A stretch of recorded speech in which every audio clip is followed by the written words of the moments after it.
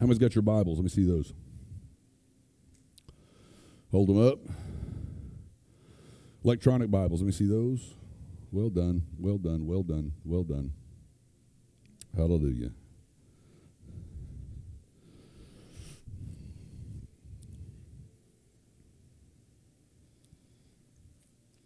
How many of you were a little bit intrigued by the title, Betraying Jesus?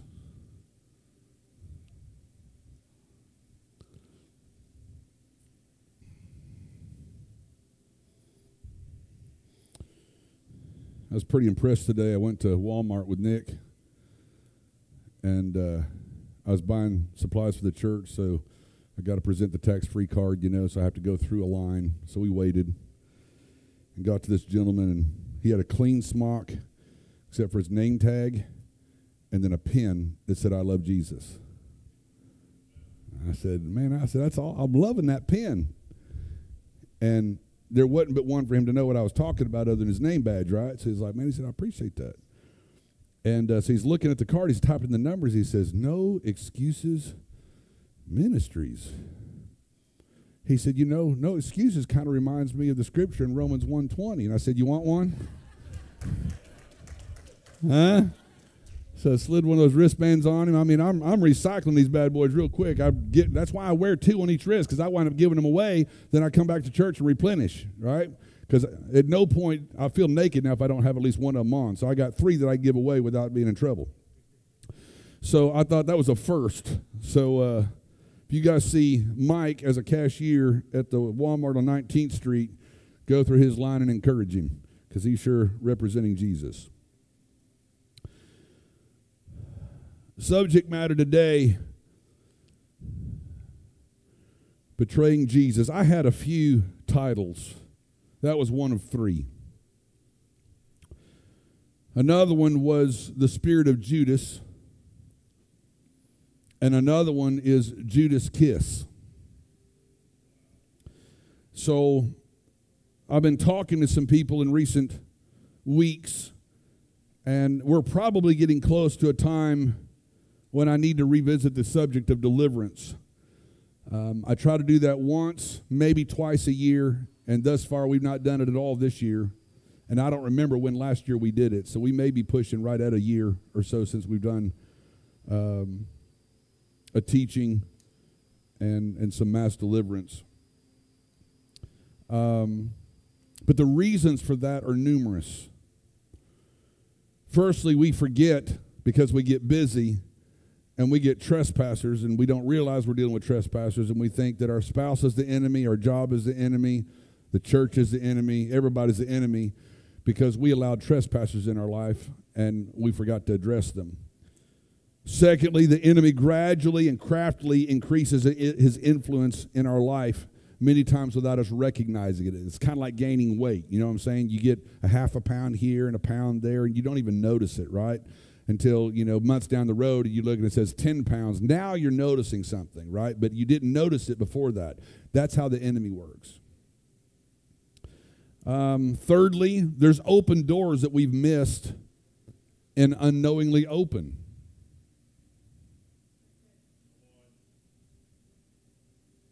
See, a lot of people wouldn't have thought that somebody saying, "I want to pray for you," is an open door. Well, it just depends on who's wanting to pray for you. Y'all ain't hearing anything right now. Number 4, a recalibration of our thinking and perspective to be attentive to spiritual things. We get so caught up on getting enough rest and making sure we've taken our vitamins and make sure that we get up in time to go to work and that we get off on time and that we have family time and social time and church time and God time. And, we're so consumed in the natural that many times the supernatural and the spiritual don't get the time and attention that it needs. Another reason is reinforcing biblical teaching regarding the war that we're constantly in. See, it's amazing to me that everybody in this room right now, whether you understand it or not, you're in a fight. Sometimes it's a fight for your attention. Sometimes it's a fight for your affection. Sometimes it's a fight to concentrate on the word or the spoken teaching or You know, we get distracted. Somebody going in and out to the bathroom, or a crying baby, or somebody spilt their drink that they weren't supposed to have in here. And you know what I'm saying? It's just anything to get our attention. And we fail to understand that the enemy will use everything that he possibly can in order to get influence into our lives. And lastly, repetition assists us in staying spiritually clean. Listen, I don't care what brand soap you use. If you do not apply it regularly, it will not do the job it needs to do in your life. And such it is, or so it is, sounds a little better, with deliverance. It's not a one and done. Well, I've already been through that. You smell. I already took a shower a month ago. Huh? And so I'm telling you because I need you to prepare your hearts. It's not just me preparing mine. I need you to prepare your hearts. And I don't care how many times you've heard it. If you're home folk, you probably heard it several times. But I'm going to tell you that watching somebody cook and being familiar with how they cook is totally different than cooking yourself. So just because, he's going to do that again, you don't know which time I'm going to point at you and say, hear that, devil? Get it.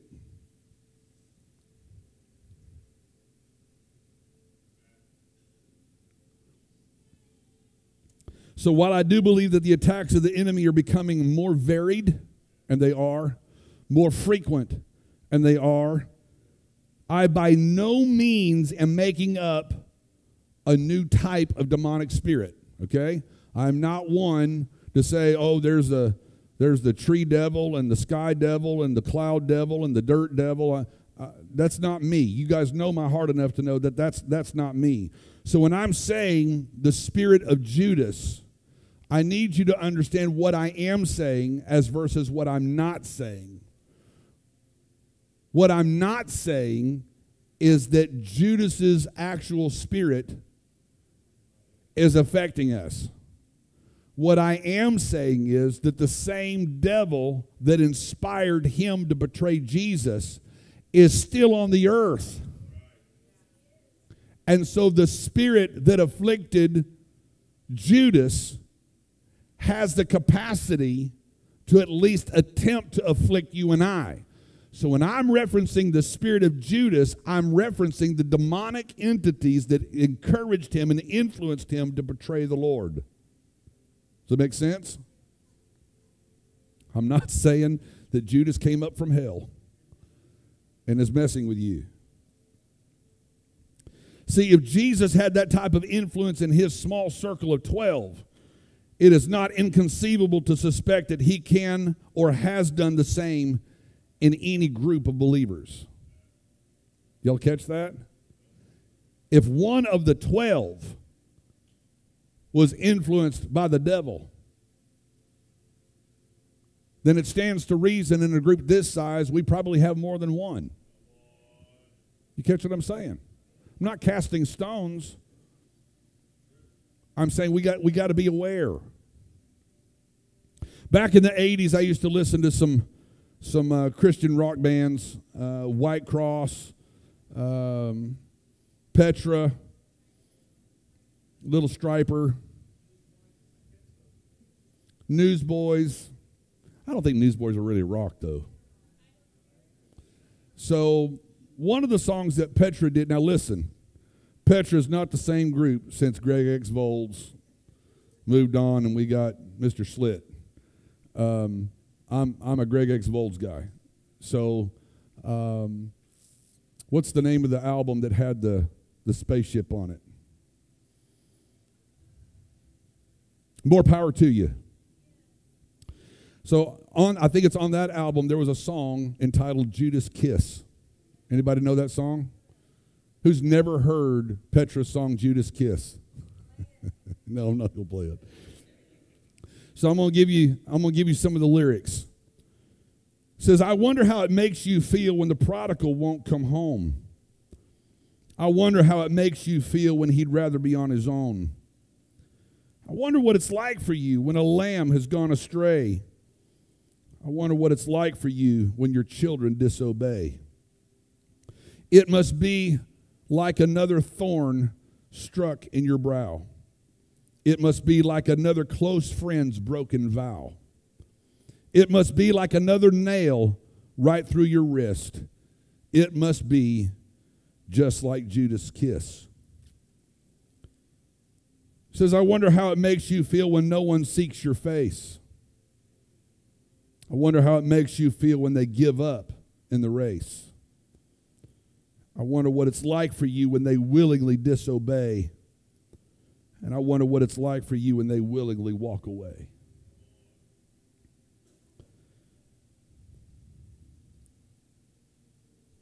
I think so often our perspective is, how does this affect me? And I'm not saying that that's a wrong perspective. I'm saying many times that's a one-sided perspective. Because we think, well, I can't do this or it's going to disappoint God, so I'm going to be without the ability to enjoy this thing or this vice or this game or this movie or this whatever, this relationship. And so we're all negative on the fact that we're missing out. And I wonder what God's thinking on the other side. He's saying, you're upset that you get me instead of that? You're upset that you're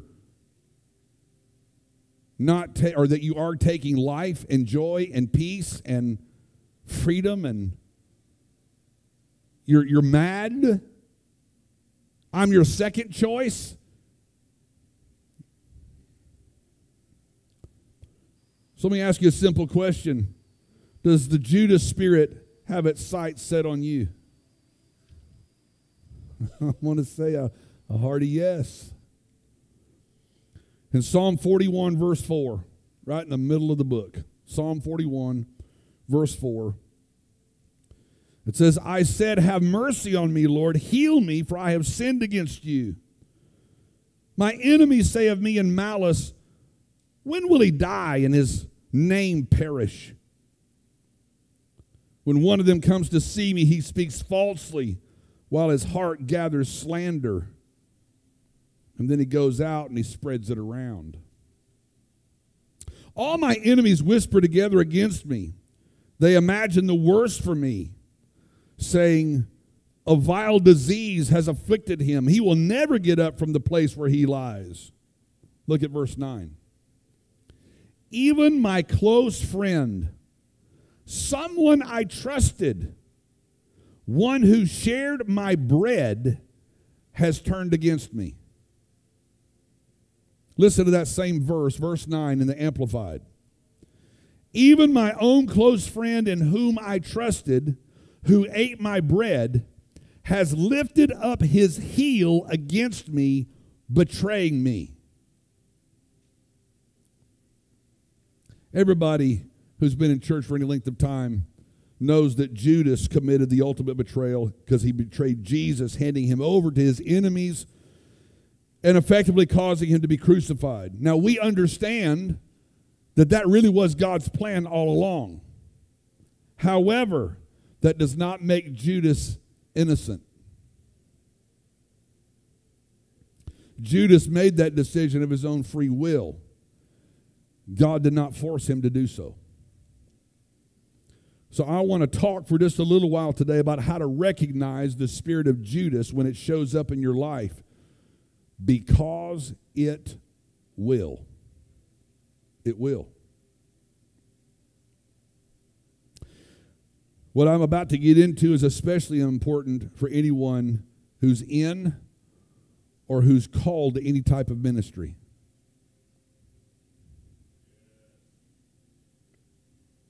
This is probably a message I'd preach to ministers.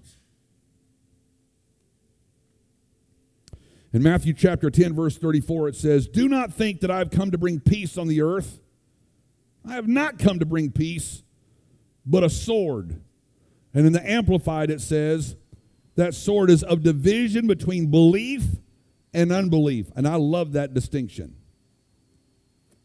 For I've come to set a man against his father, and a daughter against her mother, and a daughter-in-law against her mother-in-law, and a man's enemies will be the members of his own household when one believes and another one does not. Here's what Jesus is saying. Look, I am a divisive character.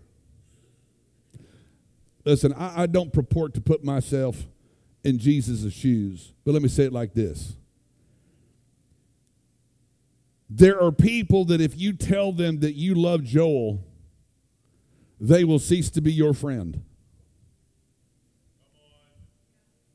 I'm just telling you, it's just the way it is.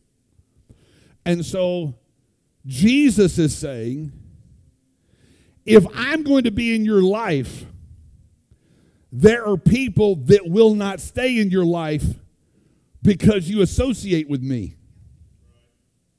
Can I get real practical? I'm telling you, this is a weird anointing I'm feeling today. I don't know that I've felt this one quite like this before. When Todd Bentley came to our church, I was warned by other ministers. Now listen, Todd's got a lot of stuff in his history. You better do your homework. I wouldn't be letting that man fill your pulpit, blah, blah, blah, blah, blah, blah, blah. So I told you when this happened, I did my due diligence. Not only did I call and talk to him, and if he was unwilling to answer my questions, I was going to be done anyway. But he willingly gave me the phone numbers of the men that took him through restoration. So I got them on the phone. What happened?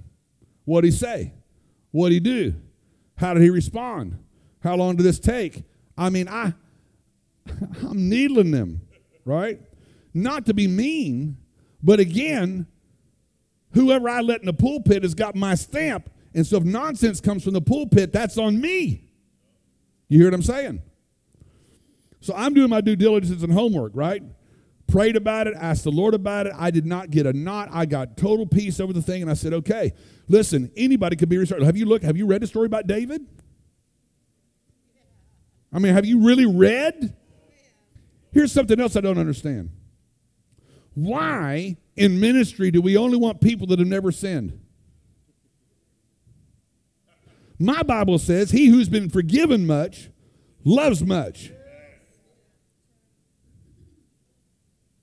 Now, I'm not asking for a fight, and I'm not asking for a big rip in our relationship, but I'm going to tell you, even when in relationships, when I've had rips, many times those rips heal stronger than they were before the rip.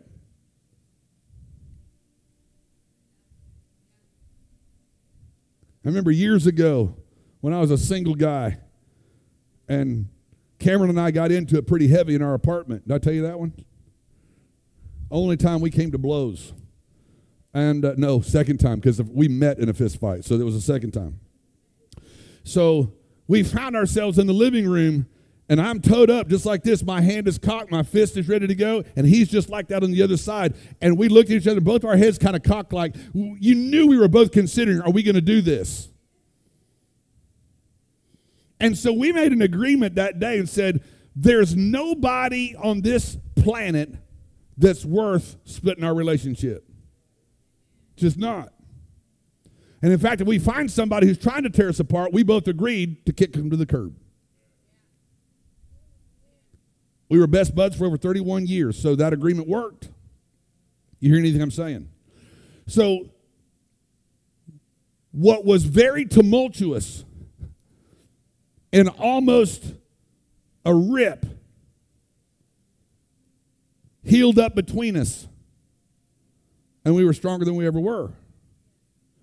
So when somebody says, I just can't believe, so-and-so, they've been lying on me and said, listen, some of it's malicious, but not all the time is it malicious. Sometimes they believe what they're saying until they find out that they were wrong, and then when they find out they're wrong, they say, Cindy, I'm so sorry. I really thought that was the truth about you. Now I found out, you know how many people have come back into my life years later and said, I avoided you, I blasted your reputation, I was mean and vindictive because I believed what I found out now is not true about you. And I just want to tell you, 10, 15, 20 years later, I'm sorry. You catch what I'm saying? So, When you have relationships that have stood the test of time, honor them. You say, well, why would I want to do that? What if the new person is going to be better? Listen, I would rather trust the walk in relationship with somebody that's walked with me for 10, 15, 20 years than to risk losing a 20-year relationship over the odds that the next one might be as good or better than that one. You honor what you've built. Because watch this. If you can't honor what you built with this one, how in the world can they expect you to honor the new? This is what gets me about people that cheated on their spouse and got a divorce, and now they want to go marry the one they cheated with. And I'm like, how do you stand before God and say that you will honor them, love them, cherish them, be faithful only unto them as long as you both shall live, when you know the only reason you got to this platform in the first place is because you violated that very oath to the first one? You catch what I'm saying? So you have to have a loyalty in your heart to the ones that have been loyal to you. Are they imperfect? Yes. Do they mess up? Yes. Do they hurt you? Yes. Are they worth it? Yes. So Jesus is saying, if you're going to walk in a relationship with me, it's probably going to cause a problem and a split in your house. Your parents ain't going to like it. Your brothers and sisters ain't going to like it. Your granddaddy ain't going to like it.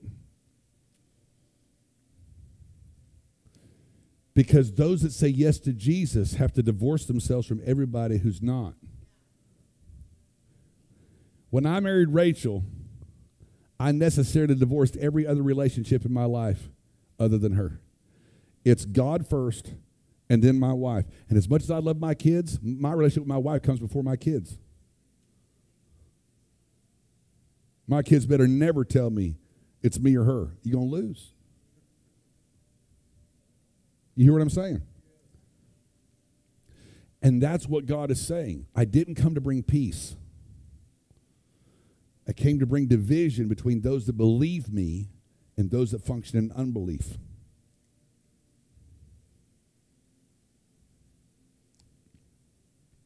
Even in the public arena, I'm not going to mention locations or specifics because I'm praying they show up. But even when I tell the truth about Jesus, he's still healing, delivering, mending, restoring, raising people from the dead, healing diseases, healing mental illness, removing addictions. He's still doing that stuff. And then I'm told, no, we live in a fallen world. How you think you got salvation in a fallen world? If you got salvation in a fallen world, then all the stuff that salvation means, so means all this other stuff, right?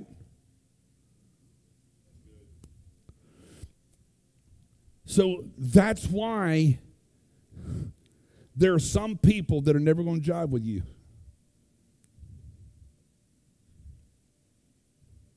If you don't like my wife, stay away from me. If you disrespect my wife, know that I'm coming. Know that I'm coming. So get this. As passionate as I am about that, about my wife, please don't be lying on my God. Please don't be misrepresenting Jesus.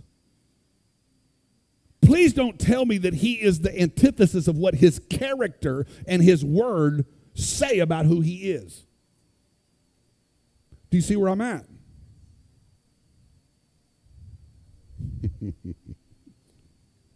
See, some of y'all thought this Jesus thing was all love and peace and joy, and no, it's hell. It's a fight for your life. It's a fight or die.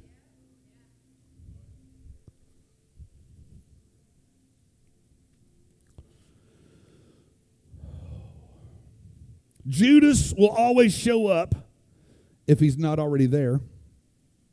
And he's going to try to get in your inner circle.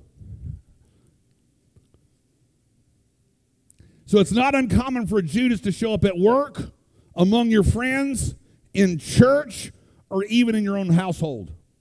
What do I mean by household? I mean anyone who lives in your house or anyone you let live in your house.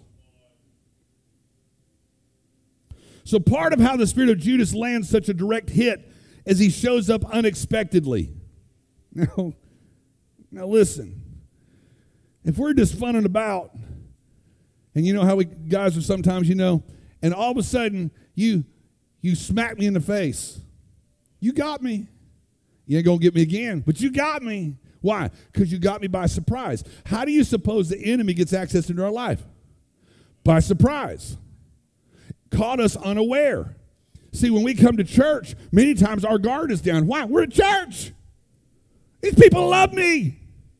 What happens when a predator shows up at church? Why do you think we have people on security? Why do you think we have people watching the parking lot and watching the hallways? And why? Because not everybody that looks like a Christian and walks like a Christian and smells like a Christian and says Christian words really is.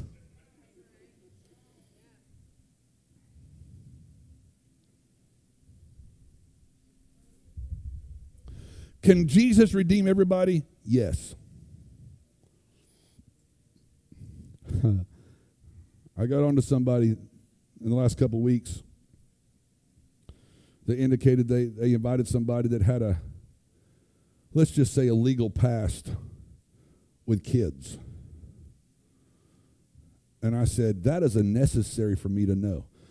Not because I want to pinpoint them or beat up on them or make them feel bad or anything else, but you need to know I'm going to have one eye on them and one eye on the rest of everybody. Why? Because I don't know where they're at with Jesus. And not everybody that says, oh, I've been delivered has. I don't think you guys get this yet. I take this role serious. Serious.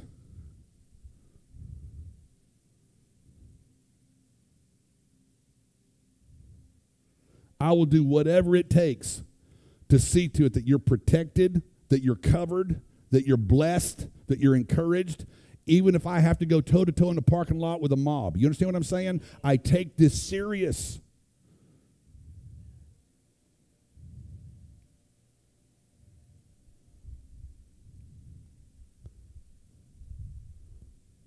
I find out somebody's been laying hands on you.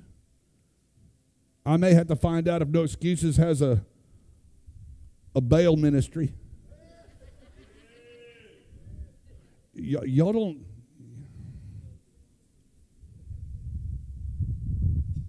It's okay. Y'all don't know. It's all good. I feel that way even spiritually because I see so much manipulation. Well, I'm anointed. Well, I'm called to pray. Well, I'm called to prophesy. Might be. Don't mean you're called here.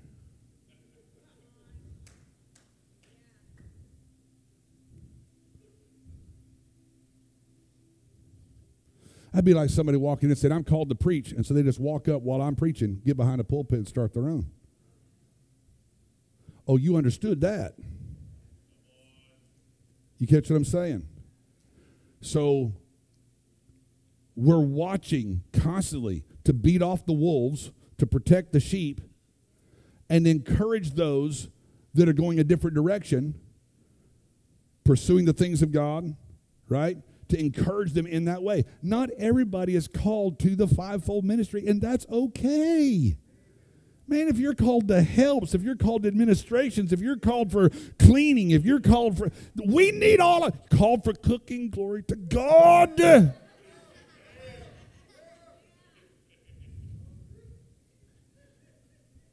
Ministry is varied.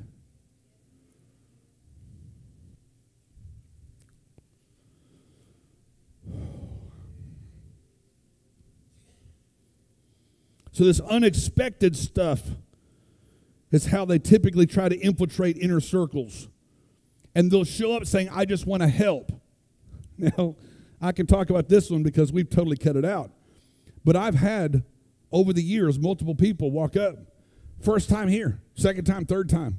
Hey, just want you to know, I have an anointing for music, and I'm called to lead worship, and I understand you ain't got nothing going on up in here, so I'm just going to tell you, I'm here, so you just go ahead and put me up there, and I'm gonna lead the worship. It's like, slow your roll. slow your roll. No. You say, well, how is that? Why is that? I'm going to tell you, any true minister of God understands to be greatest in the kingdom, you've got to be a servant of all. So anybody who comes in, I'm this and I'm that and I'm called to this and I got that and my anointing is this and so laid hands on me. Next. You see what I'm saying? Because when somebody comes in and their love is what's seen and their love is what is expressed, they're serving. Jesus was the one that said, you want to be greatest in the kingdom? Serve everybody.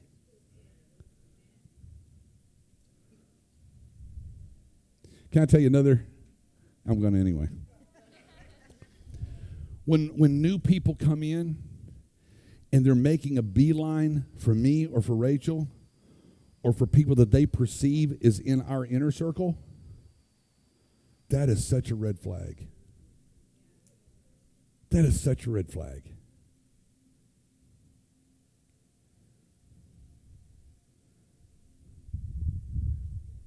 You might as well see me on the street, walk up next to me, just grab my hand and try to walk hand in hand with me down the road. That's how off that is. You catch what I'm saying?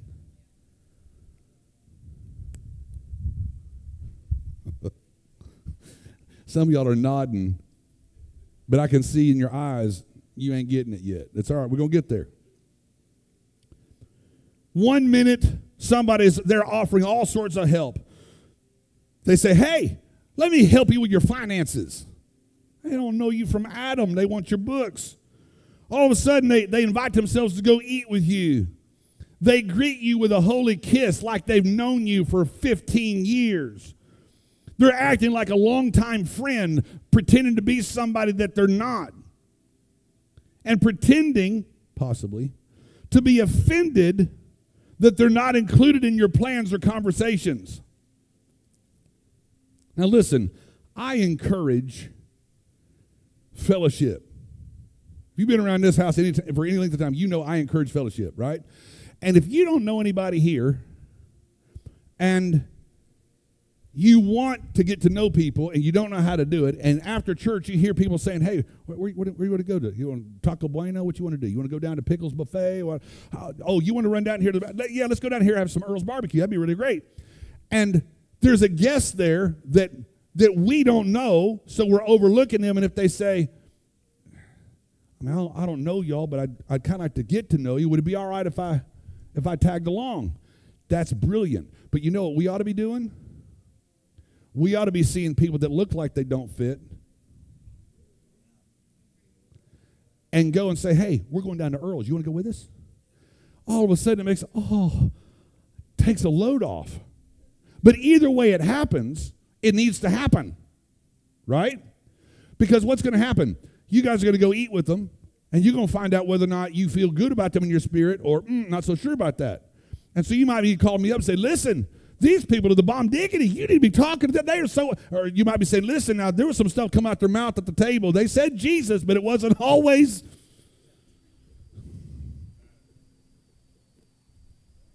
And you say, well, that just seems wrong. Does it? If I know somebody has got a history of being a dating predator and I see them hanging out with you, you want me to not come tell you? Huh? Oh, I get it. You just wanted it one way. No, it doesn't work that way. Family's family. And if I see you getting led down the road by the nose, I'm going to say, listen, snap out of it. Oh, but they're just so, wake up.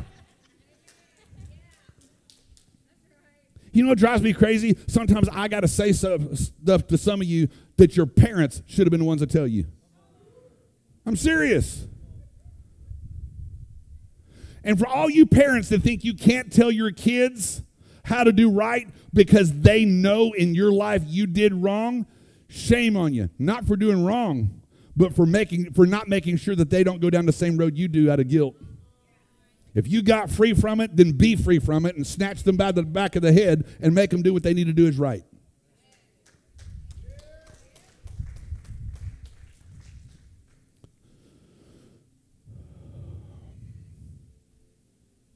So they show up, they don't know you, but they act like a long-lost friend. And once they get involved and to find out some information, hey, where do you live? Where do you work? What do you drive? How much do you make? Who do you know? That's not first dinner material. Huh? And so the next minute they're getting this information and they wind up betraying that vital information about you to your enemies. And you go, well, we're not supposed to have enemies. Oh, yes, we are. Oh, yes, we are. Anybody who's against Jesus is against me. Y'all hear what I'm saying? When David and Jonathan made covenant and they swapped clothes and swords and did the blood brother thing and killed the animal, walked through the entrails, blood squishing between their toes and all that stuff, and they met in the middle and said, listen, my enemies are now your enemies and your friends are now my friends and my stuff is your stuff, and that's covenant relationship. So if somebody came to war against Jonathan, David was going to be in that war. Guys, we can't be walking around at a restaurant, out of a parking lot, somebody walk up and pick a fight with you that's not going to include me. You understand that? It ain't going to happen. Why? Because we're in relationship. He said, well, that's not fair. That's right.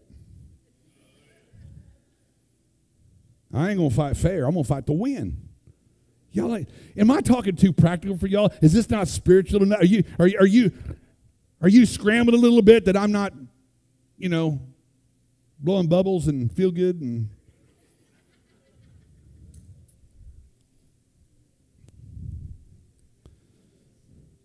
so you got to beware, especially in these times, of people acting overly helpful. Why? Because there's an enemy that wants to take you out. They want to hinder your progress of the Lord. And that's why everybody in this room and that belongs to this house or ministry needs to engage their discernment.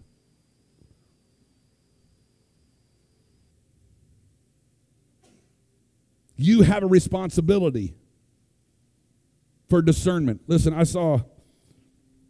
I'm not a rat fan, okay? Rodents with a long time, I don't like rats. And how many's ever seen those big sticky mats? So I saw a video clip where there was a sewer pipe and these rats were coming in and out. So they put this big sticky mat. And so the first rat comes out there, he looks, and goes, this is a little weird. I don't know. I'm going to just run over there and he gets stuck and he starts squealing. So I understand the first rat. He didn't know. Never seen a sticky mat before. But when that next stupid rat shows up and sees his friend gasping for air and stuck to the mat, and he goes, oh, it might have stuck to you, but ain't going to stick to me. And there's something wrong with that. No discernment in the rat family. You understand what I'm saying? So now you got 15 rats that are all squealing and trying to get loose, and the 16th one shows up and says, what y'all doing? And jumps right out in the middle of it again. No discernment. And you go, that's kind of funny. Well, it's funny until it's real life. You get one yahoo coming in here rolling and smoking joints and thinking they're all cool, and the other ones wanting to be like them because they think they're cool, and they don't understand what's going to happen when they start that. I had somebody on the phone just the other day, just the last 2 or 3 days, try to convince me, I love Jesus, but I smoke weed. Is that okay, Pastor Joel? And then expletives and all kinds of nonsense and everything followed, and I'm thinking, oh my goodness, man, you got to be kidding me.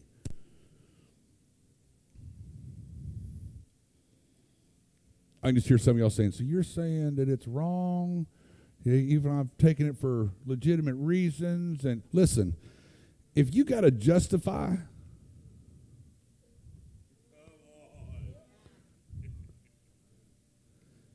here's the deal. If it offends your conscience, don't do it. If it doesn't offend your conscience, don't wave a flag to others that it will. I think that's pretty fair, don't you? Some of y'all looking at me real holy right now.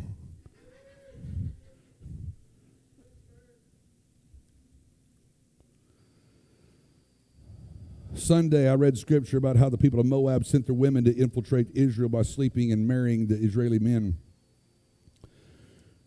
The enemy does not always fight from the outside. He's devised Trojan horses so that you and I would readily receive what appears to be a good gift for the purpose of destroying us from the inside. Guys, that's why I've had people that went to yard sales, bought stuff, brought it home, had all kinds of demonic activity going on in their house, and they couldn't understand why. Because you brought what was an idol to somebody else into your house that had demonic attachments, and it let that thing run free in your house, and you didn't know. I've had people bring garbage sacks full of paraphernalia. I mean, bongs, pipes, syringes, books, magazines, pentagrams, charms, you name it. I nearly destroyed a fire pit out in the parking lot, just going through 3 sacks of stuff, just melted plastic and just ugh, right? He said, why did you throw it away? Because it would have found its way into somebody else's hands, into somebody else's house, and so I want to destroy it. You hear what I'm saying? This is what we have to do with the works of the enemy. We have to destroy it.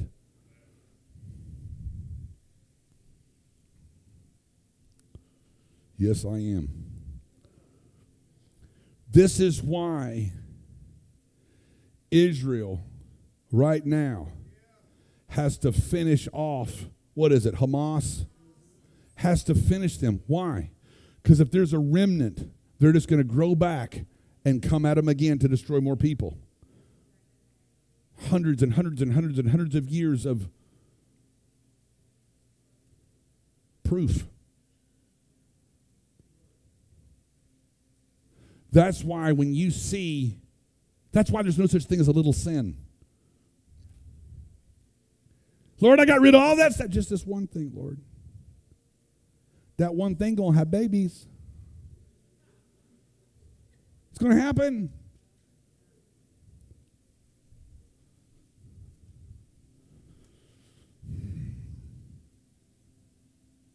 Now more than ever, we have to know who we can and cannot trust.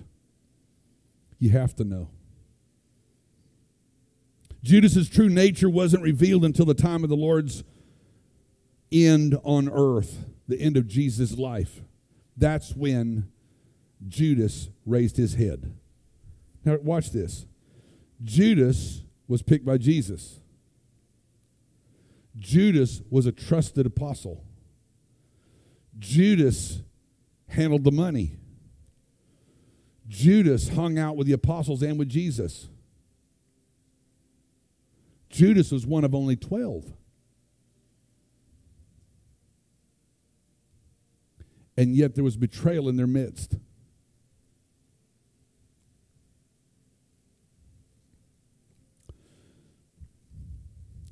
I'm a big proponent of dating long. See them when they're mad, they're happy, they're sad, they're quiet, they're loud, they're rambunctious, they're happy, they're goofy. See them with or without makeup. Serious. See them when they're dressed up and when they're dressed down. See how they handle money. See how they handle people. And all y'all that been down the road are going, pfft. How much more so in ministry, in the house of God, with the things of God?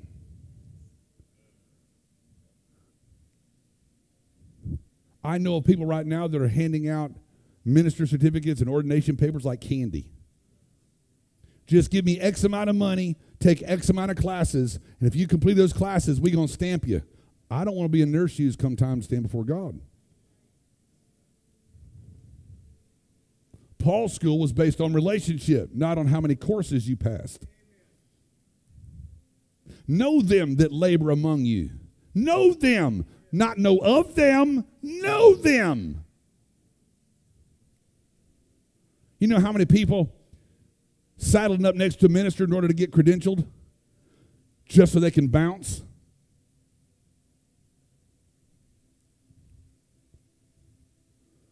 Listen, guys, when I'm in relationships, especially in ministry, I'm in for the long haul. I'm in till Jesus comes.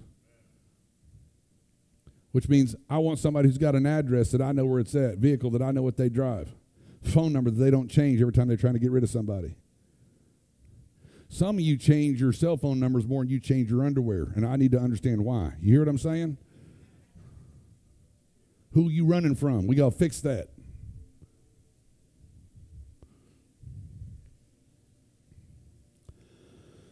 So Judas will typically show up when it's time for a promotion or an important season in your life. And they're going to act like a friend, and they're going to offer all kinds of help, but the truth is they're there to help themselves at your expense. Judas was not traveling with the apostles to help them. He was traveling with them to help him. A lot of times Judases will show up at the end of somebody's life. You've seen this in the news with wealthy people. You got some 95-year-old guy who you know is going to kick the bucket in about 6 months, and he's marrying some 24-year-old supermodel. Why? She's banking on the fact he got 6 months or less. A Judas at the end of his life. Y'all hear anything I'm saying? See, the dictionary defines betrayal as the act of delivering or exposing to an enemy by treachery or disloyalty, to be unfaithful in guarding, maintaining, or fulfilling, to violate a confidence by revealing or disclosing in violation of confidence. Can I say something about that betrayal too? Be very careful who you tell what about you. I'm seeing this happen all over the place. And people want to be known. That is a natural desire in people. They want to be known. But there's some things about your life that don't need to be known. It needs to stay covered by the blood of Jesus that you got set free from and forgiven for doing that nonsense. You don't need to go dig it up to let them know who you are, because that's not who you are. You hear anything I'm saying? So there's certain things that you should not be telling anybody. You can tell God, you can tell your spouse. On certain occasions, tell your kids. But that's it. If you rode with Frank and Jesse, keep it to yourself. I'm serious.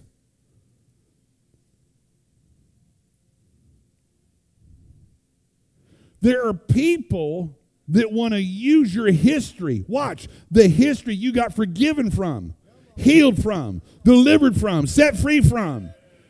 They want to use that history. They want to go fishing in the blood of Jesus to hook something out and remind you of your history, to prevent you from obeying God and to divide you from those that are. Stop telling people your junk. And stop telling people other people's junk.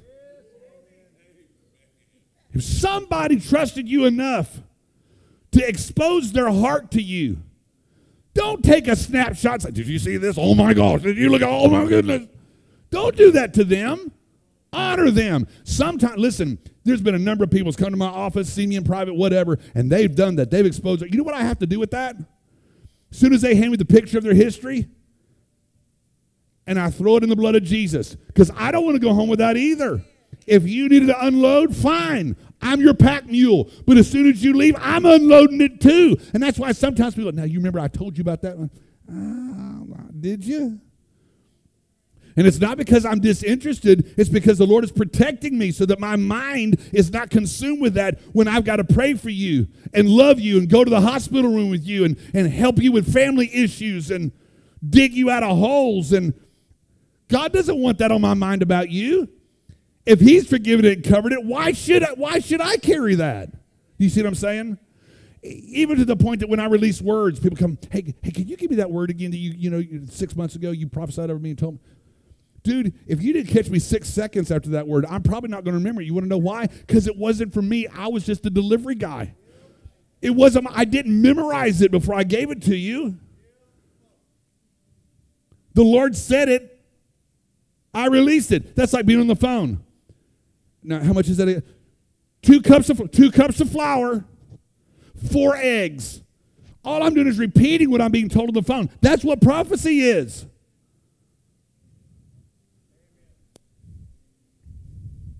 It is a blessing that God gives me forgetfulness as it relates to people and their sins and their mess and their... I don't want that on my heart or mind when I'm dealing with you. I want to be able to love you. Some of you are like, I don't know if I should clap or smile or not. I don't know what to do.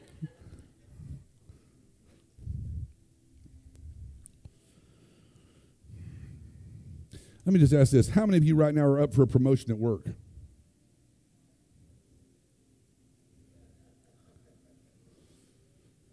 Okay. How many of you know in the spirit realm that you're about to switch seasons? So every one of you are a Judas magnet.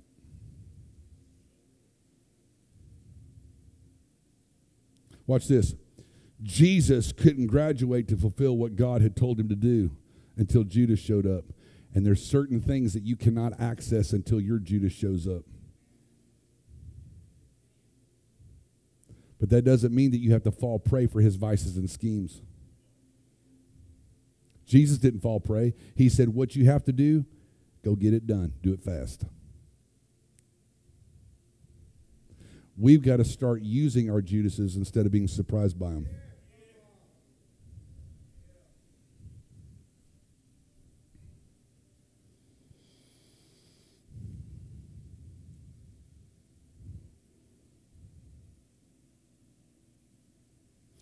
This church is coming into a new season. So my radar is up for Judases. We're about to need a bigger facility. My radar is up for Judases. Y'all ain't hearing anything I'm saying. See, true betrayal can only happen when first there was a closeness or intimacy between two people. I'm going to say that's partially true. Because sometimes somebody will come into your life for no other reason than to get some information to go spill the beans. It had nothing to do with the fact they wanted to be close to you as far as being tight. They got close to you as far as proximity so they could overhear what you're saying.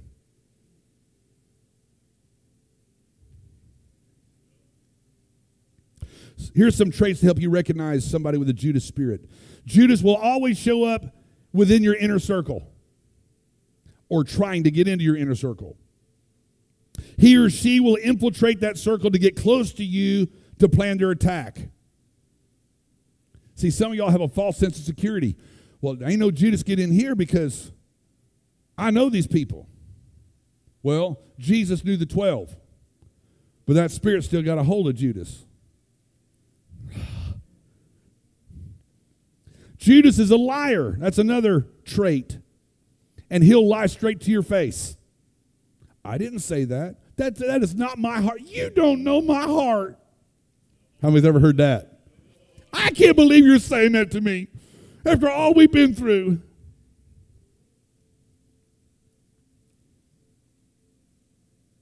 Betrayal wouldn't really be betrayal if they didn't have access, now would it?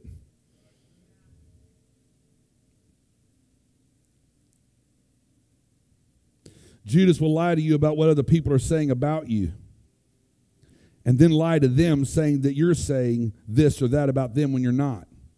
So meanwhile, you got people walking around and they've stopped talking to you. Ooh, I'm going to meddle now. If you got people that you would always high five, fist bump, hug, what's up, how you doing, we got to get together, get some coffee, and that's been the norm the whole time you've known them, and all of a sudden, you walk in, they walk in, and they're... It's a flag. If you're used to getting a text message from them 2 or 3 times a day, and all of a sudden 2 or 3 months have gone by, you ain't heard bupkis from them, that's a sign. And you know what most people do? I just don't know why they treat me so bad, and all I've tried to do is just love them, be kind and generous, and you go internal. You know what you need to do? I can come in or you can come out, but we're going to fix this.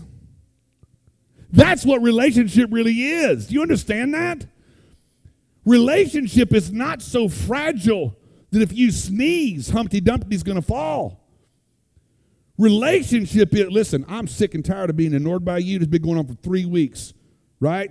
So we can do this the easy way or the hard way. So you pick it. That's relationship that says, I care enough about you, I won't stick to you like ugly on neighbor. You going to tell me what's up? Make it easy on you. You hear what I'm saying? That's what real relationships about. Most people don't have real relationships. You know, he ain't been talking to me for 3 weeks. I don't even know. He's got some bug up his rear end. I don't even know what's going on with him. But has he been treating you that way too? Do you see what's happening?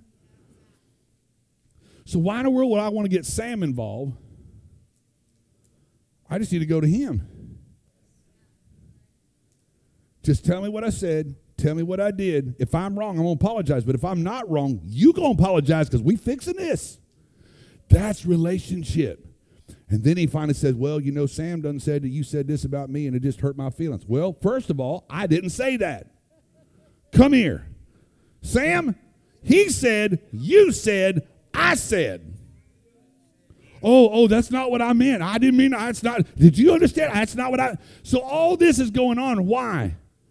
Because we allowed a spirit to infiltrate a relationship. Our battle's not with flesh and blood. But I'm going to spank that spirit that's using you. You catch what I'm saying? My battle's not with Sam. My battle's not with Nick. But if the enemy is bending either one of them, I'm not going to know if I'm not asking questions and using my relationship.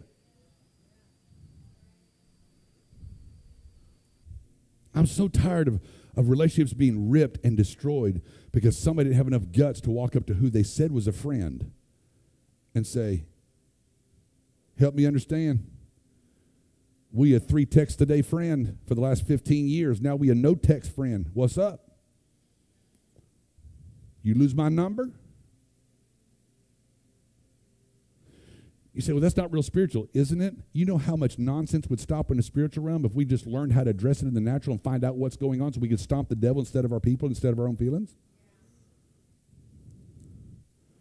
Some of y'all sitting in this room acting real holy right now. You've been upset at me for the longest time. You've been looking for a reason to stick me because somebody told you. Did you hear that message? You know that was all about you, what he was saying in that message. You know. Huh? You know how many times people got hurt feelings at me because they thought somebody came and told me about their situation because of a message I preached? Listen, not once, not twice, I'm talking a bunch of times. They got all upset and said, I ain't even coming back. Why aren't you coming back? Because I'm sick of you preaching about my stuff. What are you talking about? Huh? I'm sorry. You wanted to go someplace where they didn't know nothing, didn't hear nothing, didn't preach nothing, didn't carry nothing, didn't release nothing. There's plenty of them.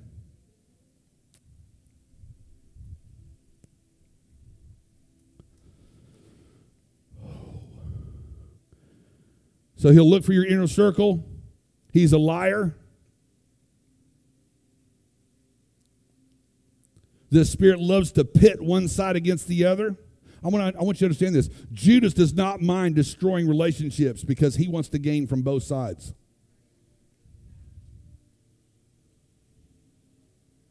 That's like I'm a paint and body guy.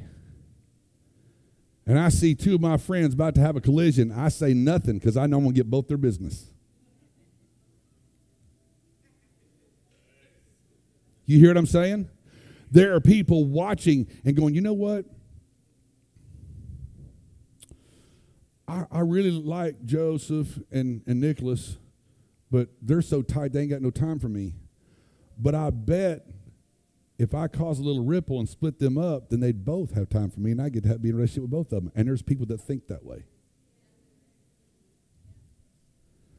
So their job is to so be a Judas in your life. I'm so sorry he's being such a jerk to you and saying them not bad things, but I'm going to tell you what, you and me, we tied. I'm so sorry he's being such a jerk to you. Oh, my goodness. Can you believe the nonsense came out of it? We're just going to leave him alone, okay? But really, I'm hanging out with him half the week and him half the week, and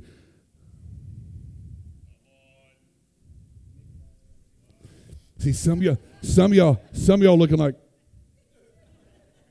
you scared to death to look at me, afraid I'm going to know something. I already know.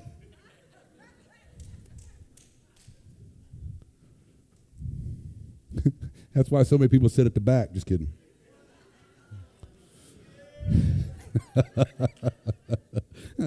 That was free. That was free. So he's a liar. He's also greedy. That's why he wanted the treasurer's position, so he could skim the offerings. Listen, this is literally on workforce.com. Listen to this. Employees who feel undercompensated or unrecognized for their work sometimes respond by a self-devised bonus plan. That means they steal because you ain't paying them enough. Huh? He felt like he wasn't being compensated for whatever work he did, or not recognized enough, or wasn't brought in at an elevated position due to past experience or status from somewhere else. So he just set up a little skimming operation and started taking what he wanted, all the while acting submitted, helpful, and devoted. I'm going to put this in church terms because this stuff is happening, okay? I've had people walk into this house and try to tell me, well, so-and-so laid hands on me, and I carry such and such anointing, and I'm called to do this, that, and the other, and blah, blah, blah, blah, blah. And so if I don't elevate them where they think they need to be elevated or honored, where they think they need to be honored, then what they start doing is they start getting a little bit farther away from me. What they do is they're saying, hey, you want to do a Bible study? Let's go down to a coffee shop, just us. We're just going to do a Bible study. And they wind up starting to get their own pulling from the house. So that's why I have to say stuff publicly. Because if I don't say stuff publicly, you're going to think that what's going on is holy and righteous and just, and it's from the house, so it must be good. And just because it's people that came from the house doesn't mean that it carries the insignia, doesn't mean that it carries the fingerprint, doesn't mean that it carries the heart condition, doesn't mean that it carries the care and concern and the love and the protection. You see what I'm saying? I'm sorry, was that a little too straight for you? Do I need to dilute that just a little bit, or you get what I'm saying?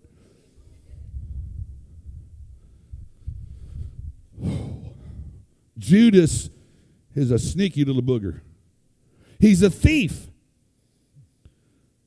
The whole reason that Judas protested about the lavish perfume that Mary had, that she broke open for Jesus, he was angry that the perfume wasn't sold to put more money in the bag for him to skim. Had nothing to do with the poor. Judas is jealous. He's jealous of others' positions, their influence, their friends, their acceptance, their trust. Listen, there's people that their whole reason for living is to ride the wave of discontent. Well, if Pastor knew what kind of person Kenny was, he'd kick him to the curb and bring me into that position. This happens constantly, right? So people, why in the world he picked them out to come pray for people?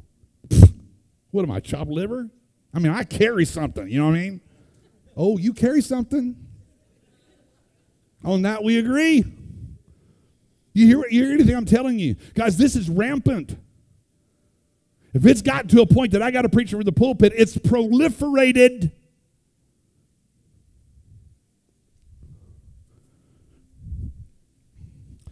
I might as well, I could also call this the predator spirit. Judas is looking for whom he may deceive, devour, consume, confuse, irritate, divide.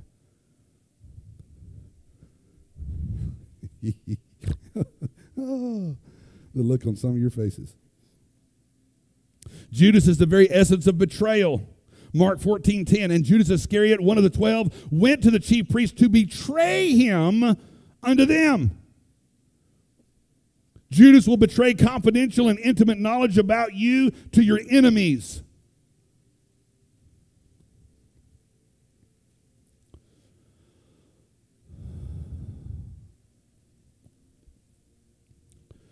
If I'm trying to hang out with Nick, and my wedge has not worked with him and Joseph, but I know some dirt on Joseph. I know something about him you probably didn't know. If you knew who you was hanging with, you might not want to be hanging with him. So what you think about this? Watch. Divulging confidential, private, covered information in an effort to divide a relationship. That's Judas.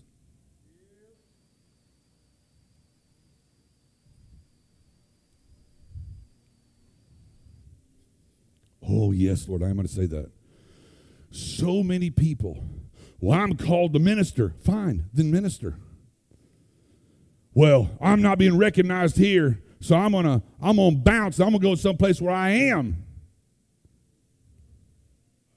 Why do people that truly believe they carry a call, an anointing, and a gift feel like they have to ostracize themselves in order for God to use them? I'm going to tell you what.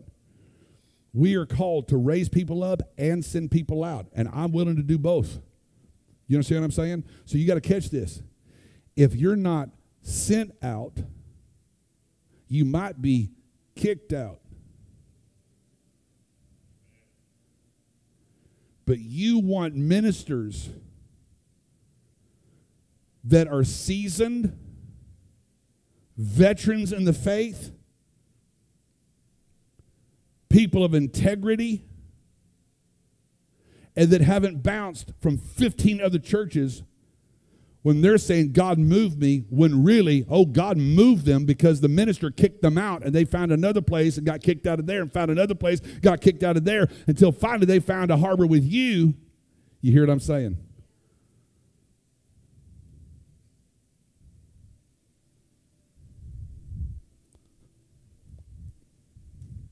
You don't hear this in many places, do you?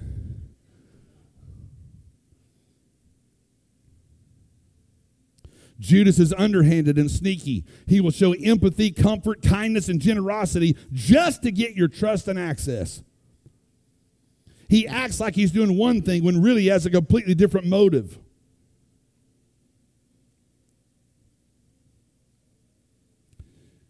Here's a personal favorite. Sometimes the cover story is they act like they're submitted to you, or I just want to learn from you. I just want to be mentored by you. It's a lie to buy them time to learn about you so they can figure out a way to get what they want from you. You got to be careful when they start giving you platitudes and trying to build you up. And I just want to be submitted. I just want to honor you. I just want to learn from you. I just want to sit at your feet and absorb. And am I saying that people that really believe that can't be sincere? No, I'm saying Judas will use the sincerity of others to use that as cover to get in your life. Judas is discouraging towards the higher things of God, like worship, giving, personal sacrifice, and generosity. In John chapter 12, verse 3, then Mary took a pound of very expensive perfume and pure spikenard and poured it on Jesus' feet and wiped his feet with her hair. And the house was filled with the fragrance of the perfume. But Judas, one of his disciples, the one who was going to betray him, said, why was this perfume not sold for 300 denarii and the money given to the poor? And now he said this not because he cared about the poor, for he had never cared about them. This is Bible, man. This is the Amplified Translation. But because he was a thief, and since then he had the money box serving as a treasure for the 12 disciples, he used to pilfer what he put into it. Judas is full of conspiracies, trying to enlist other people in his plot, and he acts innocent and trustworthy.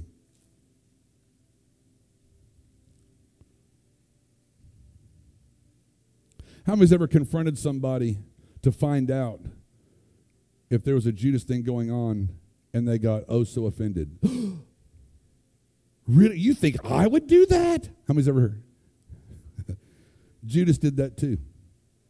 Matthew chapter 26, verse 20. When evening came, Jesus was reclining at the table with the 12 disciples, and as they were eating, he said, I assure you and most solemnly say to you that one of you is going to betray me. Can you imagine how that sounded to the other 11? Being deeply grieved and extremely distressed, each one of them began to say to him, surely not I, Lord.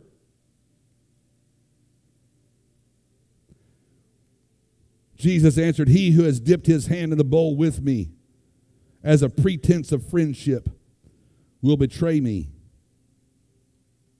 The Son of Man is going to the cross, just as it is written in Scripture of him. But woe, judgment is coming to the man by whom the Son of Man is betrayed. It would have been good for that man to have never been born. And Judas, the betrayer, said, surely it's not I, Rabbi. Acting just like the other 11. And Jesus said, you said it yourself. So Judas acted completely innocent.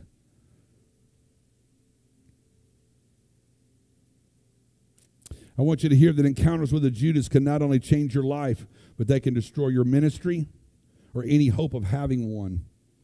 Just ask anyone who's dated a Judas.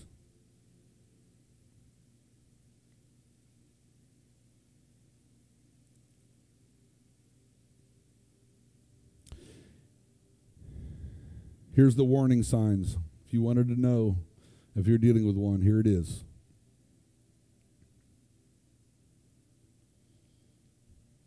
Just when the Lord started raising you up in ministry and exalting your anointing, you had a close friend that begins to act strange, less supportive, jealous, and even envious.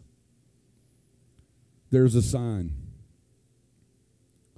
When someone close to you or trying to get close to you is trying to infiltrate every part of your life, nothing private. They want to know everything about you. And they say, I'm only doing this because I want to help you. Sometimes to the point of being so forceful that you have to be abrupt to stop them.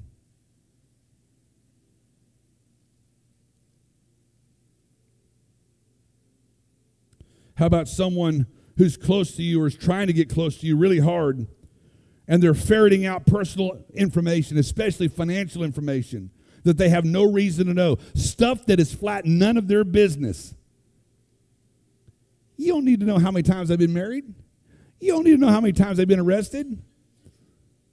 You don't need to know none of that stuff.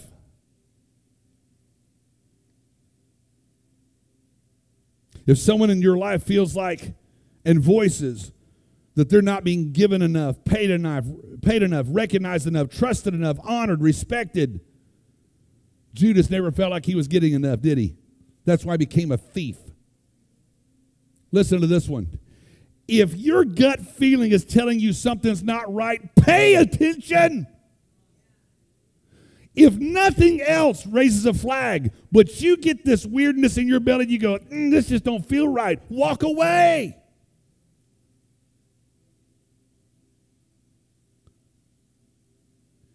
If after being in their presence, your spirit feels dirty, that's God warning you that there's something demonic going on. Don't ignore that.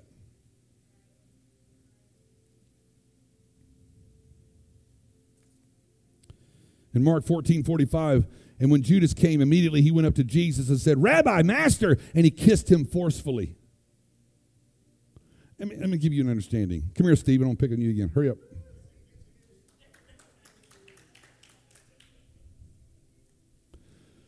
When did Judas come to kiss Jesus? Before or after he betrayed him? After.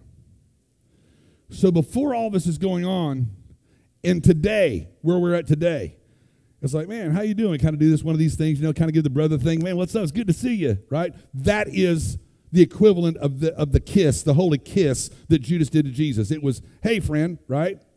So how many times somebody been talking about you, lying on you, trying to divide you, steal from you? You know that stuff is going on, right? And they walk up in the midst of mutual friends. Hey, man, what's up? And you're like, so in an effort to try to save themselves, oh, come on, man, you know what's up, and act like everything's okay. So the Bible says that Judas had to forcefully kiss Jesus, because I imagine when Jesus came, hey, Rabbi, went like this, I'm sure Jesus was like this, and he had to grab him and forcefully kiss him. Do you see what I'm saying? Thank you. So if you're hanging out with somebody and you see them being forced upon, pay attention. Somebody's trying to force themselves on you, pay attention. So what does the enemy gain by using a Judas-type spirit on you? I'm going to tell you one thing. He wants to get your emotions in an uproar. You want to know why? Because you don't make solid decisions when you're emotional. That's why you don't make emotional decisions on vehicles, houses, or people you date. I'm serious.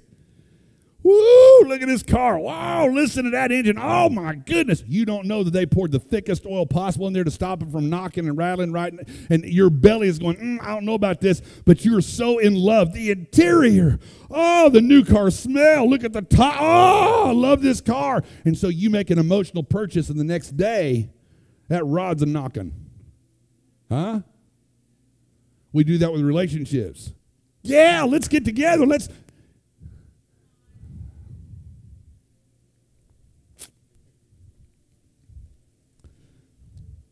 Be careful who you make alliances with. The devil wants to destroy your ability to trust so that you can't have healthy relationships with other people or with God. Because many people that get their trust destroyed, somehow or another the enemy twists it to be God's fault. Well, if God was any kind of God, he would have protected you. He did. He sounded the alarm. He twisted your belly in a pretzel, and you were too stupid to pay attention to it. It's not God's fault. You did it. The devil also wants to harden your heart to get you into bitterness. So watch the timing. When it's time for you to be spiritually promoted on the job, relationship is really taking off and growing, when all the stuff seems to be going good, pay attention. The Judas will come at the end to qualify you for the next level. It's not if, it's when the Judas is going to show up. So what do you do when you find that you're being attacked by a Judas? Is this good practical information tonight?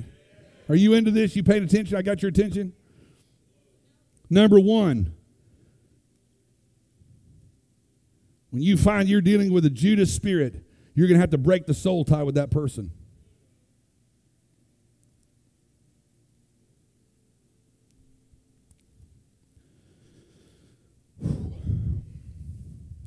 Soul ties are not always from bad experiences.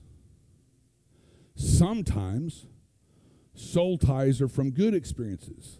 Let me explain. If you've been betrayed and hurt and wounded, of course, that person's name is mentioned, you're going to have a negative emotional response, and there's an attachment that needs to be broken. But also, you might have been involved in a relationship, whether romantic or just platonic, or whether it's a business, whatever it is, and you're so enjoying it, but God says, get out of it because that's not what I have for you. And so you honored that and you got away from it, but your heart is still with them. That's an ungodly soul tie. Doesn't mean that there was trauma in your life. It just means that that's not the one for you. This is good info. So just because you don't have any bad feelings or unforgiveness or bitterness or hate or anger towards them does not mean that that is not an ungodly soul tie. Well, what makes it ungodly? Not ordained by God.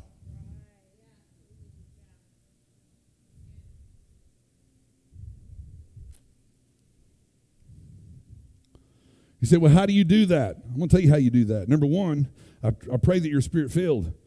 But you say, Father, I submit this whole relationship and everything that happened with person X. I put that under the blood of Jesus today, and I nullify, cancel, and destroy every ungodly soul tie by the name of that person and myself. It ends now in the mighty name of Jesus. And I ask, Holy Spirit, that you come in and fill every void, every crevice, or that you would absolutely heal, mend, and restore that part of my life that has now been severed and make me more connected to you than I've ever been before. And if you got to do that with 50 people or 5,000 people, whatever it takes. Number two, you're going to have to repent if needed. Look at how you've handled the end of this situation and repent if any of it was displeasing to the Lord. Watch this. God tells you to sever that relationship. You're mad at him. You're avoiding his house. You stop paying tithes. You stop praying. Oh, you obeyed him over there, but you're disobeying in everything else. You're still going to have to repent that your attitude is in the toilet because you did what God told you. Y'all ain't hear nothing I'm saying. Well, I might be sitting on the outside, but I'm standing up on the inside. That kind of attitude. God, get off my back about not being in the house. I broke that relationship because that's what you told me to do. He said, yeah, but I didn't tell you to stop going to church either.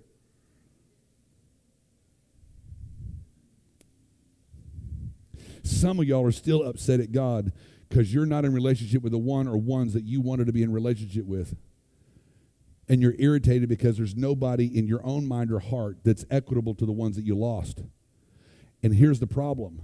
You're still bleeding from that wound, and God can't attach anything new to that until that's healed, and that can't get healed until you get God off the hook and you get your heart right about getting away from that, because just because that looked like it was good, smelled like it was good, felt like it was good, tasted like it was good, does not mean that it was not going to be poison in your life. So if God told you to get rid of it, it was for your benefit and His glory.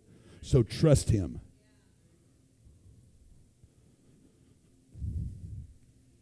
Number 3. You don't just need to break the soul ties and repent of your own stuff. You need to forgive those that were Judases in your life. And that's vitally important.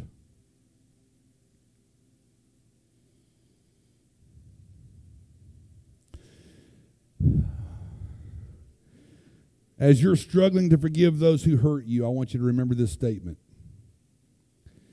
If you act like Judas, you let in a Judas spirit. One more time. If you act like Judas, you open the door and let in a Judas spirit. And you say, well, I don't know how that happens. Acting or pretending in some instances can open the doors to the demonic. I'm going to give you some public figures as an illustration. How many's ever heard of Zac Efron? Zac Efron played a serial killer, Ted Bundy, in the movie Extremely Wicked, Shockingly Evil, and Vile. Sorry, messed that up. He had difficulty separating himself from the role when he would go home after filming. He said, and I quote, "It was almost impossible. I'd like to say that I did it successfully, but I couldn't," he told the Daily Mail. Co-star Lily Collins also had difficulty with her role in the film as Bundy's girlfriend, Elizabeth, but mostly during preparation for the movie rather than during filming. Isn't that just like the devil? He wants to get you and mess you up in private, but when you're in public, everything's okay.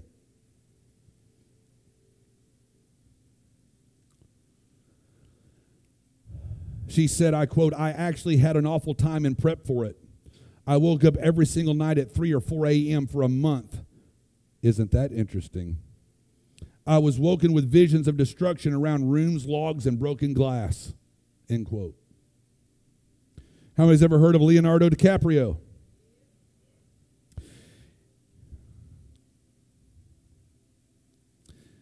He called filming Shutter Island traumatic. He said it was one of the most intense, hardcore filming experiences I've ever had, as we explored what the mentally ill had to face in the days when mental hospitals were called insane asylums. I went to places and unearthed some things that I did not think I was capable of. It was an emotional layer cake that just kept getting deeper and deeper. DiCaprio continued, quote, "It took me back to the one time I really remembered my dreams, because I usually don't. But when I used a nicotine patch when I was trying to quit smoking, I did have blood-curdling nightmares of mass murders, and I woke up in the middle of the night and had to take the patches off. I guess I had moments like that in the film."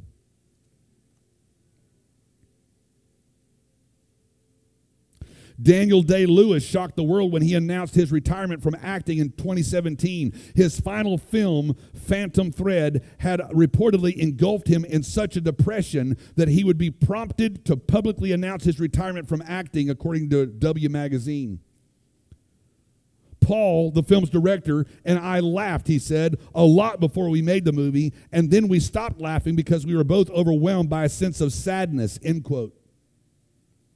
Day-Lewis told the magazine, quote, "That took us by surprise." Ooh, what did I say? Take you by what? That took us by surprise. We didn't realize what we had given birth to. It was hard to live with and still is, end quote.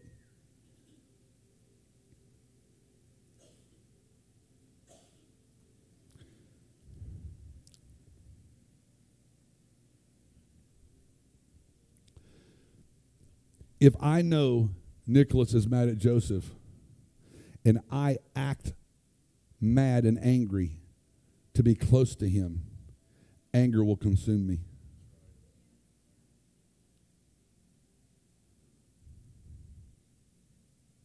If I see Latasha grieving over a bad relationship, and I just want to get tight with Latasha, so I pretend to grieve like she's grieving.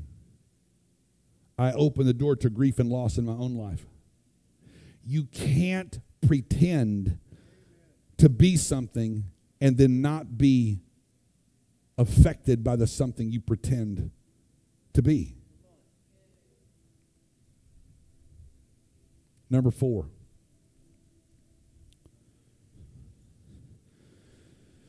After you've done all these things, broke the soul ties, repented, and forgave them, you now have to let them go. You have to let them go. That means you have to cut off all contact between your life and theirs. Let me change the emphasis. You need to cut off all contact between them and you. It's real tough because sometimes Judas was somebody that we loved. But a snake is still a snake.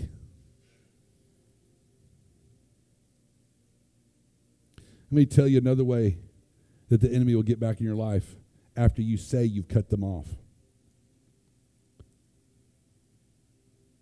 If you don't block their number, block their texts, and block their social media, then that's an open door for that Judas spirit to come back in and try to reignite soul ties. When you're checking their social media, the soul tie stays in place. And that means the demons still have access to your life. So when you walk away, you got to walk away completely. When you give yourself to your husband or wife, you got to give yourself completely. And if I'm giving myself completely to my wife, that means completely, not I still got this access. Y'all ain't hearing nothing I'm saying. So you say, Joel, it's getting rather thick in here. Please give me some hopium somewhere. Repeatedly, the scripture says he wants us to have eyes to see and ears to hear what the Holy Spirit is saying. I can give you all this information, but if you're not open to the Holy Spirit confirming and affirming what I'm saying, then all you did was get a little head knowledge that'll probably leak out in the parking lot. You're going to have some willingness to trust God and not your own understanding, like we know in Proverbs chapter 3. Deliverance is not a one-time event any more than a shower is. So when you find yourself rethinking old ways, old habits, old relationships, you need to repent again. Why? Because you thought it again. You gave it access to your head again. It invigorated some emotions again. If you're taking notes, write this down. You will become what you tolerate. You will become what you tolerate. Jesus said, if they did it to me, they're going to do it to you. If there was a Judas in my life, there's going to be at least one Judas in your life.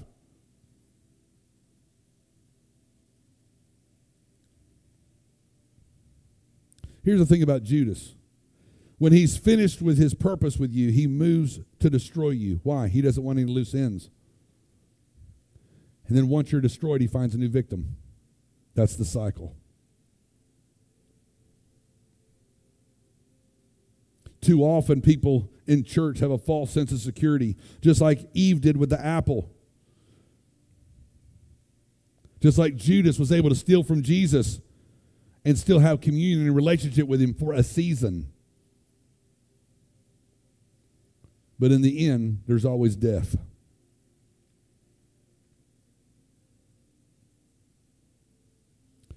On social media, I wrote this, so I'm going to say this to close, and then I'm going to pray for you.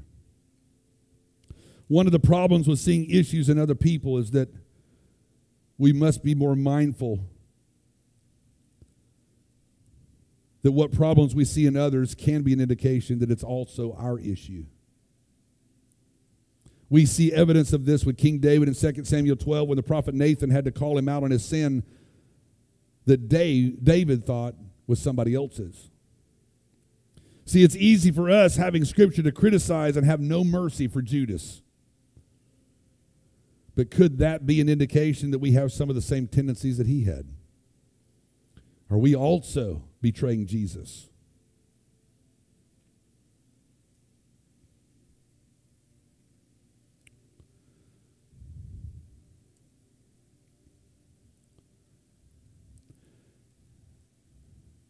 Would I rather have taught or preached a shouting, romping, tooting, hollering, celebrating message tonight? I don't know.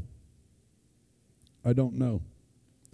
I'm going to say messages like this are not necessarily easy, but they're necessary. I don't always like to take my vitamins, but they're necessary. I don't always like to exercise, but it's necessary. I don't always like to go to bed, but it's necessary. I don't always like to go to work, but it's necessary. Don't always like to pray, but it's necessary.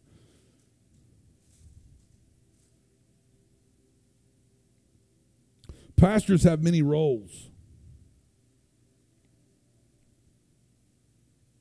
There's some parts of me that just miss the days when all I did was prophesy over people. As a pastor, we're overseers, protectors, teachers, disciplinarians, counselors, encouragers. Not all of these roles are fun and enjoyable. Sometimes it can even be painful, but it's necessary.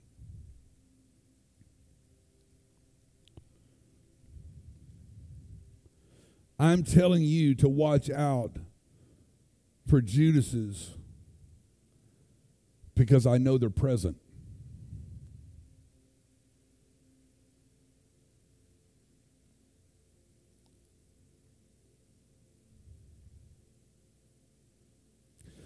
Don't be the one that comes up to me tonight. Hey, Pastor, is it me? Is it me? Don't do that. Don't do that. They're present. So I'm saying, don't walk around like you don't have a care in the world and like everybody's your friend. They're not.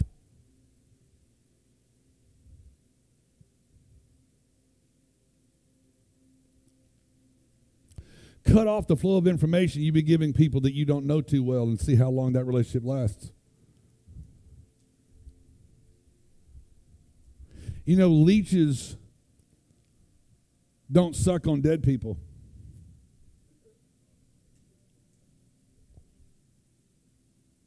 They suck where there's fresh blood.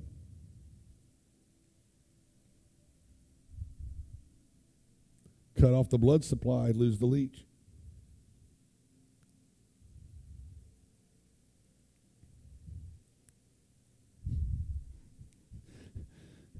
In some ways, my heart goes out to you first timers. They're thinking, my God, what did I walk into? But on the other hand, I don't believe that you're here by coincidence on the night that you're here.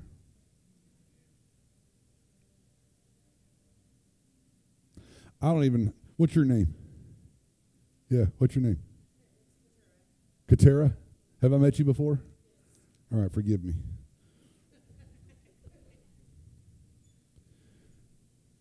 About 3/4 of the way through the message, when I was over there, I looked back, I caught eyes with you, and I'm telling you right now, there are Judases in your life now, right now, and you know it. Don't want to see it, don't want to believe it, but they're there. And we can get all upset about that. Oh, no, I got a daggone, oh my goodness, Judas is, I don't want. Listen, Judas is only come when it's time for promotion. You know what I'm saying? That's like saying, you know, you loathe the final exam, but you want the diploma. If you want the diploma, you got to take the final exam. Your final exam to the next level is you got to pass a Judas. Am I making sense? I'm not saying that to discourage you. I'm saying that to you so you go with your eyes open and go, oh, that's why they're doing that. That's why they all of a sudden got all real ultra helpful. You know what I'm saying? So out of character for them. I just been enjoying it, thinking, wow, what a blessing of the Lord. Ding, ding, ding, ding, ding, ding. Huh? So, come here, honey.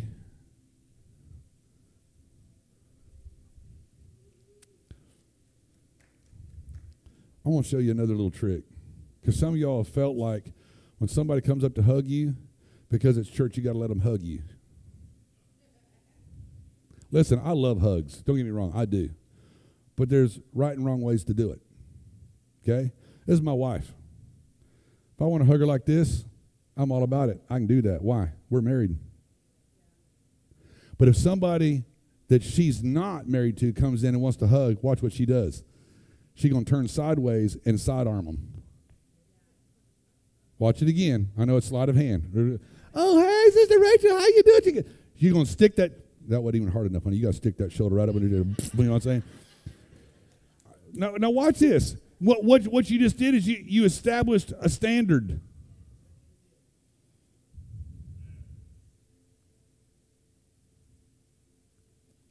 Here's the problem, is a lot of you don't want that standard. Because you like options.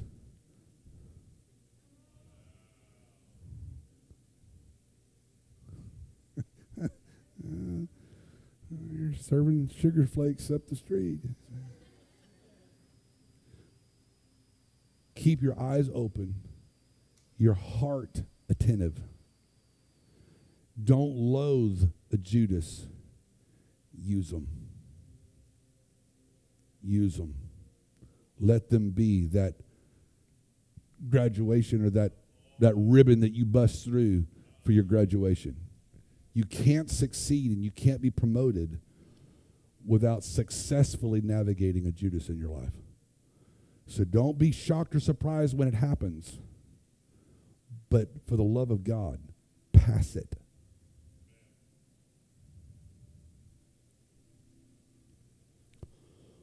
Whew. God, I bless your people. I thank you for wisdom. Thank you for understanding.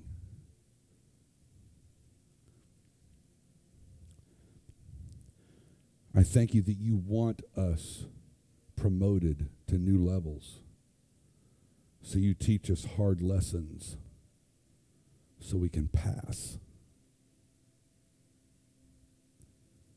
Make us aware and mindful and help us to be successful in navigating relationships so that first and foremost we honor you. Make us the people of God that you called us to be.